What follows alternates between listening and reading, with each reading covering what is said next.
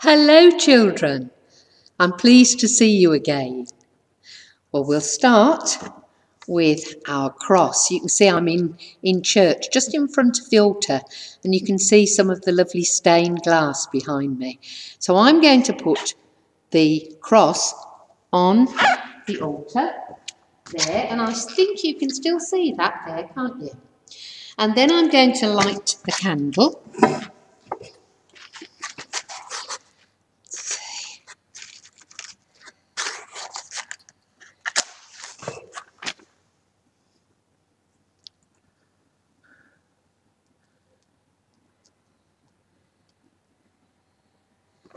There you are, you can see that candle burning.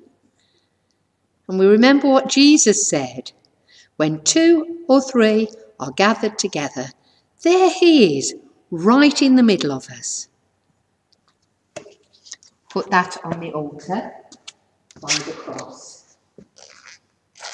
Well, see that as well.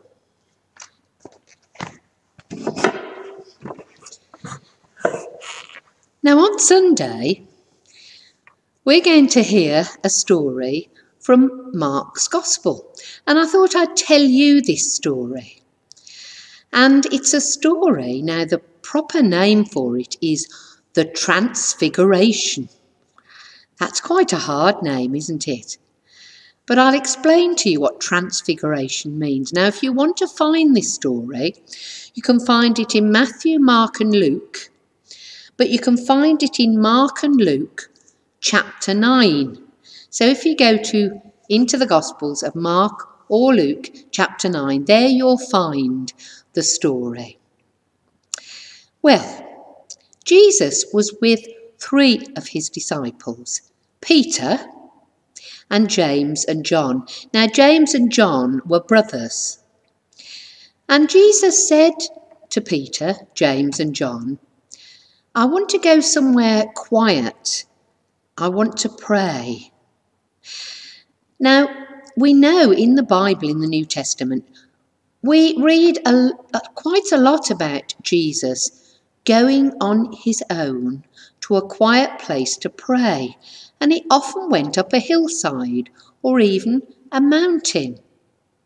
And on this day, he took Peter, James and John with him. And he said, I want to go up the mountain called Mount Tabor, which is in Lower Galilee. Now, I don't know whether they would have been very keen on going, because nowadays a lot of tourists go, but there's a path being made, a road being made. You can still go up the rough side, but you can go up more easily. But of course, in Jesus' time, it was quite rough to get up. It's not very high. It's over a mile, and it was quite rough.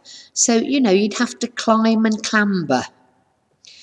So they probably didn't really want to go, but Jesus said, no, it's important to me. I want to go right to the top. So we don't really know how long it would have taken them, but when they got to the top, Jesus separated from Peter, James and John. He went a little way away and he stood by himself and they sat down.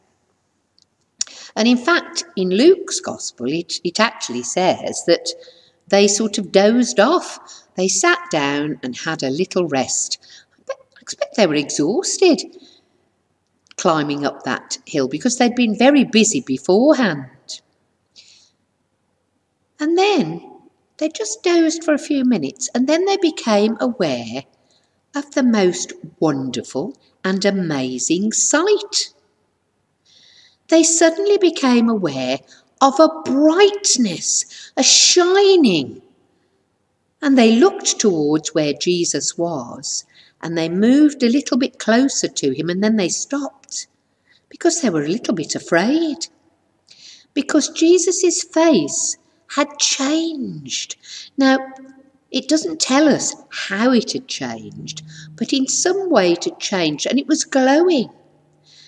And it says that Jesus' clothes were dazzling white. Actually uses those words, dazzling. Or dazzling means, You have to put your hands in front of your eyes. It's so bright. And it actually says that there's no way on earth anyone could make clothes as bright as that. There was a heavenly brightness to Jesus' clothes, and they were shining. And they thought, what's happening? And as they watched, so they saw two people appear and start talking to Jesus. These were people who'd been long ago dead. They were the prophets Moses and Elijah. Both of them you can read about in the Old Testament, the first part of the Bible.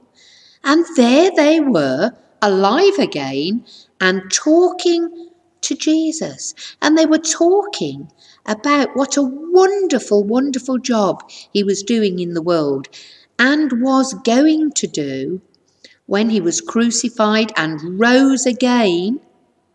And the disciples stood there listening in amazement. And Peter thought, this is the most wonderful moment. I want to capture it. I don't want it to end. And he said to Jesus, shall I build some booths? Shall I build booths? Now, booths would be, sometimes if you've been on a walk, have you seen where someone very clever, you might have even done it yourself, has made with sticks and branches a shelter and you can go inside? Well, I've seen quite a few of those while I've been walking during this lockdown, particularly when I went to the Lickey Hills. I saw quite a lot of booths and people had made them sort of tent-shape shelters. And this is what Peter wanted to make. He thought, well, let's stay here. Let's not go back down. Let's stay talking for always. I want to hear what Elijah and Moses, I never thought I would meet them. But of course they couldn't stop there. And quite suddenly they were all covered in a cloud. And they were a bit afraid. What was this cloud that had completely enveloped them, had completely covered them all? And then there was a voice. This is my beloved Son. Listen to him. Well, it was the voice of God. And then the cloud disappeared. And Peter and James and John, I should think they were shaking a bit because they just didn't know what had happened, this amazing, wonderful spiritual experience. And as they looked around, everything had gone back to normal again. Jesus' face was just as it always had been. His clothes were clean, but they weren't dazzling white. And the two people, Moses and Elijah, had disappeared. Well, they knew something amazing had happened. And we call it the Transfiguration. Now, Transfiguration means changed completely for the good. And what they had witnessed was Jesus changed. He looked different.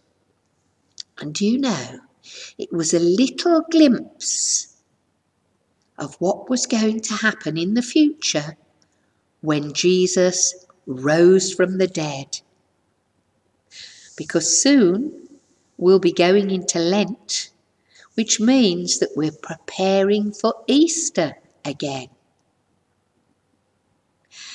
Well, I hope you enjoyed that story, and I hope that you'll go and have a look for it, because you know the first part's the Old Testament, the big part of the Bible, and then the New Testament, Matthew, Mark and Luke, and you will find the story that you could read yourself in chapter 9.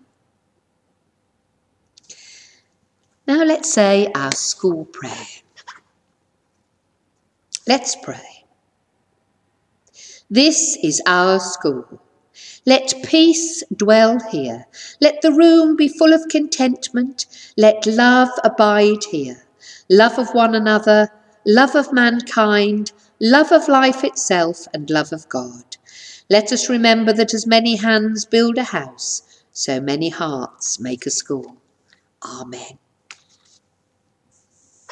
You could say to your mums and dads, do you know what transfiguration means? And you could tell them that story, couldn't you? Now I'm going to blow out the candle.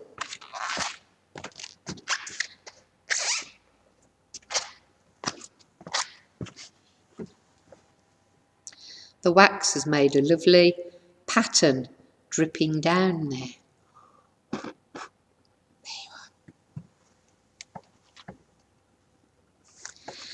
And the blessing of God, Father, Son, and Holy Spirit be with each one of you today and forevermore. Amen.